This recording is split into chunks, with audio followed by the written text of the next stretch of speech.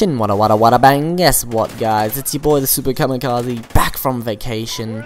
TSK, streaming all day, sick flow rhymes. Anyway, guys, jokes aside, I'm rather sorry for leaving without notice, but I am back and no one unsubscribed, so that's the spirit I like to see, and I'm gonna hopefully make this up for you and give you great tips and tricks on this map and how to use this weapon. Now, this weapon, I absolutely hate it. It is atrocious. It is probably one of the worst SMGs for me. Down there with the CBJMS, but I even find that thing better than the bloody VEPR. So, what I like to run on the VEPR is suppressor and rapid fire. Now, the reason for that is the VEPR, very weak gun. I don't want to be facing people face to face a lot, so I'm going to put on the suppressor over the muzzle brake just for the fact that it allows me to be stealthy and pick people off from behind. Less gunfights that I have to win with the VEPR, and you know, it's better off for me. And then the rapid fire, this gun is very weak, so I like to just fire a lot of bullets, so you know, you're dealing more damage because you're hitting more bullets into them at a faster rate. And it's something you're going to want to run rather than Deadeye, because Deadeye I find is a waste of a perk for 5-point values, so I don't like to run Deadeye, but instead I run rapid fire on this weapon. Trust me, works very well.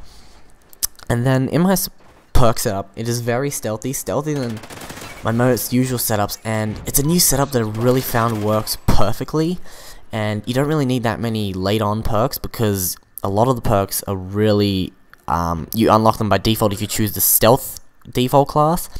So the default perks I start out with are ready up, SMG, you want to be sprinting, whooping out to sprint faster, then steady aim, SMG again, you're going to be hip firing more than you're going to be zooming in.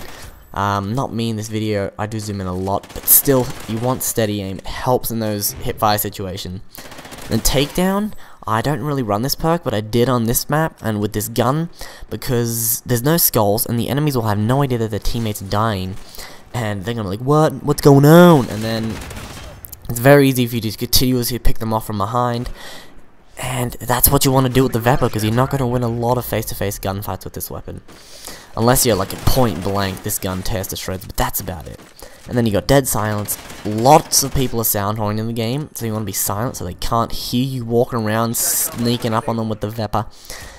And then off the grid, another stealth perk, because you want to be off the map, especially because there's a lot of new people on the game, they don't know the maps, you want to be hidden from them as much as possible, and it allows you to maneuver these maps and get behind them and pick them off from behind, again, because this gun sucks at like just face-to-face combat. And then sit rep, because there's IEDs everywhere, you want to know where they are just so you can avoid them. And then in my strike package, I only have 2 perks in it before I hit specialist, and the way to do that is select your 3 perks, so pick 2 perks that you want to earn in your strike package, and then just pick some third useless perk, and then choose the 8 points you want to use after that, and then go back and click the useless perk, and it'll disappear, and there'll only be 2 perks in your strike package until you hit specialist.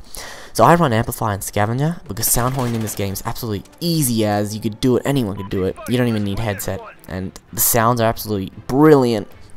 So I recommend sound horning. And then scavenger, because rapid fire on an SMG, you're gonna be running out of ammo very fast, especially with this weak SMG. You're gonna be firing more bullets than usual.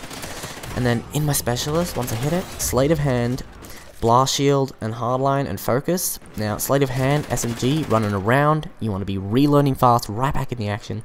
Focus, you can switch this out, I just don't have a lot of perks right now, so that's why I'm running focus. Blast shield, again, you want to survive explosives. Hardline, just one off that K.E.M strike. And yeah, that's pretty much it, guys. Drop a like if you enjoyed, and be sure to subscribe for more Call of Duty content. Anyway, peace, Kamikaze out.